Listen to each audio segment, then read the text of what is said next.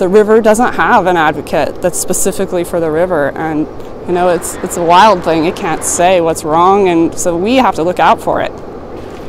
When the river goes really low, it leaves wildlife kind of stranded, and the current practices are just really hard on the river and are, you know, slowly degrading the quality of life and the quality of this river, which is, you know, the Upper Deschutes River is about 1/4% of the rivers in the entire United States protected under the Wild and Scenic Rivers Act. So it's a pretty amazing resource. ODFW is here this year to help coordinate the efforts for rescuing the fish that are stranded as part of the drawdown of the river, part of our water management of the Deschutes River.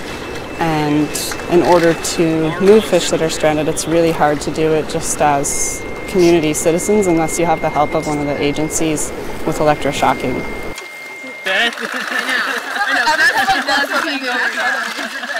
Some of the challenges with the river are just that it's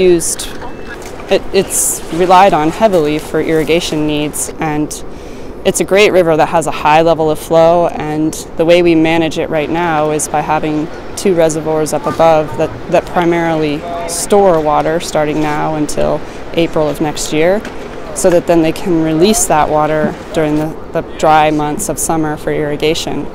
And so it causes extreme highs and extreme lows for the river, flowing up above 2,000 cubic feet per second in the summer and down as low at its draw-out point at Wickiup as 23 cubic feet per second right now. And in the last 13 days, I think it is, the river has dropped 900 CFS. I mean, it's a huge drop for a river, for an ecosystem to try to deal with on a yearly basis. Most of the people who live in Bend love the outdoors and love the wild spaces, and if they understood what was going on, would want to help be a voice to help make this change.